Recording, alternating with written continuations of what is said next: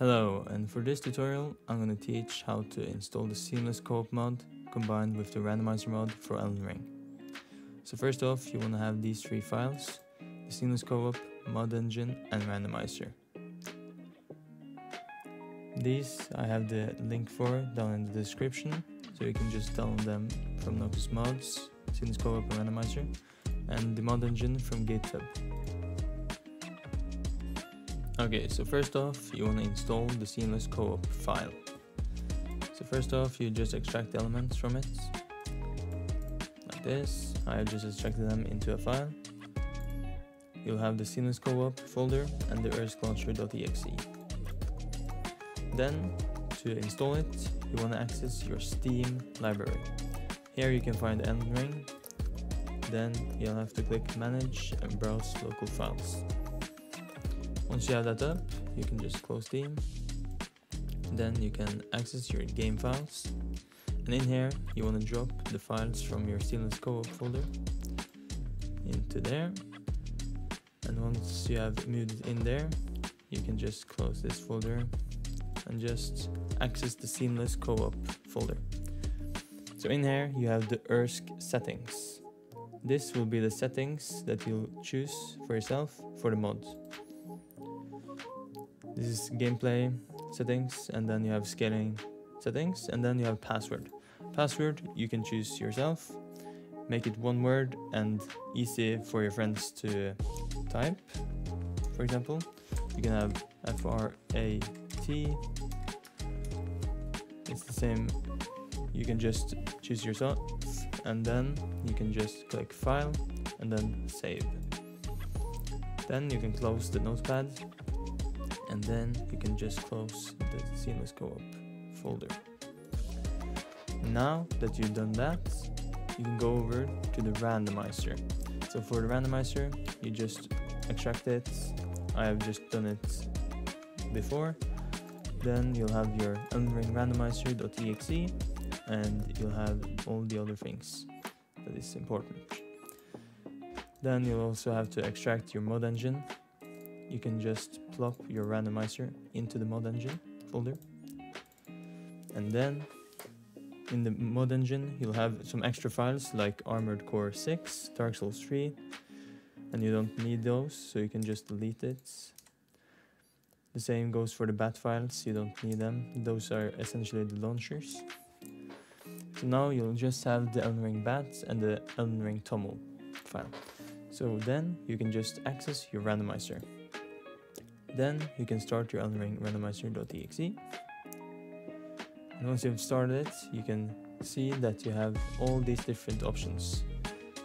These you can choose yourself for settings, and the bias, essentially how likely it is for each item to appear at different places. Here you go if you want it to be just completely random, and over here you have it be more loot that is better at the end. You can click enemy randomizer and the DLC, and then once you've done the settings you want, you can just click merge other mod. Then you can select mod directory to merge, and then you'll have to access your Steam app files. So for example, I have them in program files in the Steam apps, common. Then you'll have to access the Elden Ring game files, the same. And then you'll just have to select the folder you used before, the seamless co-op. Click select folder.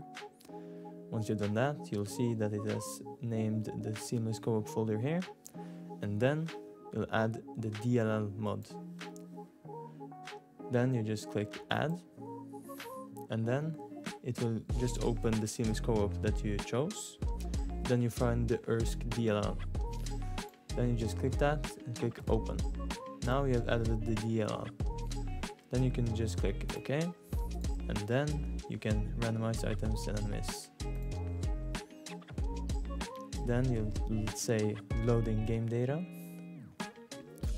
Then you'll have to wait.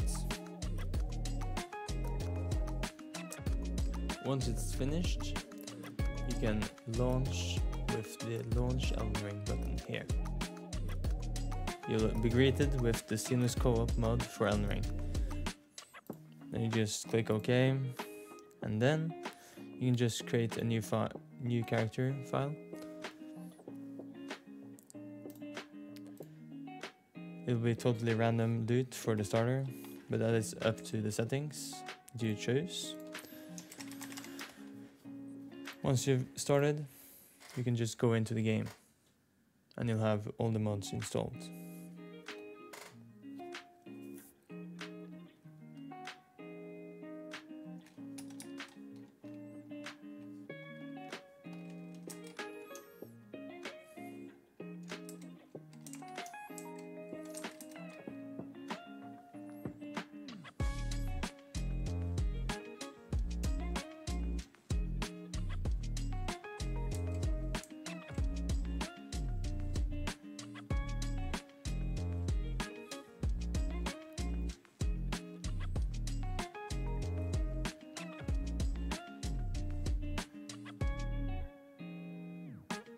As you can see, the enemy is random.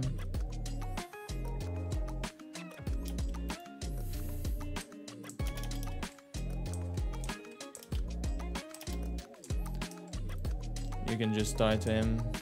He's probably a too strong enemy to be beaten early. Now that you have died, you can just skip.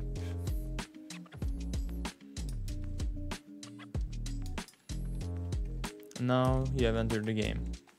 In here, you'll just go to the first open door here.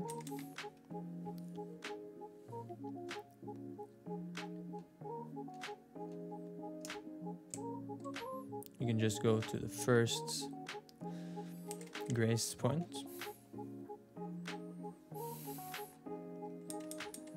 And once you sit down, you'll be given the multiplayer items.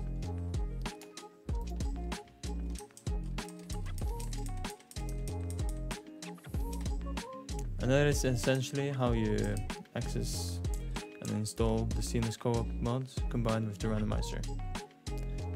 Now, if you want to play this with a friend, you have to have the same overall seed.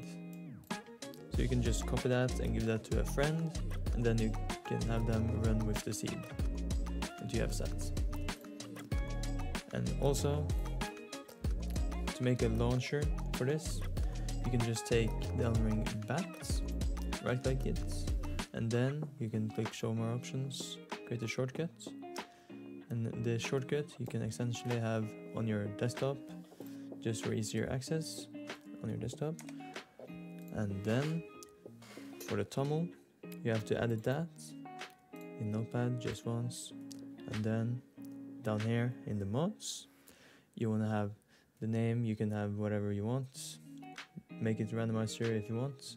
Then the path has to be the exactly same as the folder. So for example, here you have it named randomizer. So therefore I wrote randomizer for the path.